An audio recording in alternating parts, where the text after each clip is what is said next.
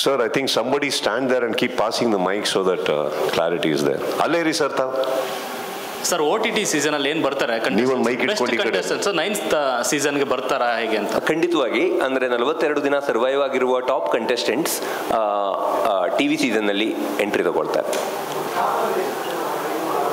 ಅದು ಆ ಕುತೂಹಲವನ್ನು ನಾನು ಆ ದಿನಕ್ಕೆ ಇಟ್ಕೋತೀನಿ. ಖಂಡಿತವಾಗಿ ಅಲ್ಲೊಂದು ಸಣ್ಣ ಪ್ಲೇಔಟು ಇರುತ್ತೆ, ಎಲ್ಲ ವಿಷಯನ ಓಪನ್ ಇಡೋಕ್ಕೂ ಕಷ್ಟ ಅದರಲ್ಲಿ.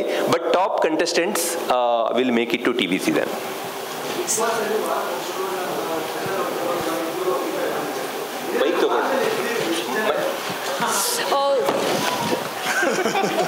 ಅವ್ರು ಯಾರಿಗೋ ಹೇಳಿದ್ವಿ.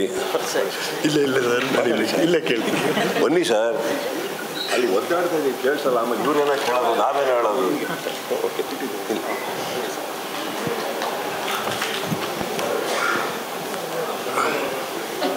ಹಲೋ ಸರ್, ಬಿಗ್ ಬಾಸ್ ಇಷ್ಟು 8 ಸೀಸನಲ್ಲಿ ವಾರಕ್ಕೆ ಒಬ್ಬರು ಇಲ್ಲ ಕೆಲವೊಂದು ಸಲ ಇಬ್ಬರು ಎಲಿಮಿನೇಟ್ ಆಗ್ತಾರೆ. ಈ ಒಂದು 6 ವಾರಗಳಲ್ಲಿ ನಡೆಯುವಂಥ ಈ ಸೀಸನಲ್ಲಿ ಪ್ರತಿ ವಾರ ಒಬ್ಬರು ಎಲಿಮಿನೇಟ್ ಆಗ್ತಾರಾ, ಇಬ್ಬರು ಆಗ್ತಾರೆ? ಯಾವ ಥರ ಅದೆಲ್ಲ ಯಾವ ಥರ ಇರುತ್ತೆ? ಅಂದ್ರೆ ನೀವು ಸ್ವಲ್ಪ ಕೊಂಕಣ ಸುತ್ತಿ ಅಥವಾ ಇಂಡೈರೆಕ್ಟ್ ಆಗಿ ಅಲ್ಲಿಗೆ ಬರ್ತಾ ಇದ್ದೀರಾ ಎಷ್ಟು ಜನ ಹೋಗ್ತಾರೆ ಅಂತ. ಅದಕ್ಕೆ ಅದನ್ನು ಹಿಂಗೆ ಅಂತ ಡಿಸೈನ್ ಮಾಡೋಕ್ಕಾಗಲ್ಲ. ತುಂಬಾ ಸಾರಿ big ಬಾಸ್ನ as a show, especially live ಬೇರೆ ಇದೆ, ಜನರ ಥ್ರೂ ಪವರ್ ಇದೆ. Very important thing this time, it is very interactive, and actually viewer is deciding so many things. It depends, so how many votes for that, how many will vote for 2 elimination, how many will vote for 1 elimination. It is totally interactive. Hence I shouldn't be commenting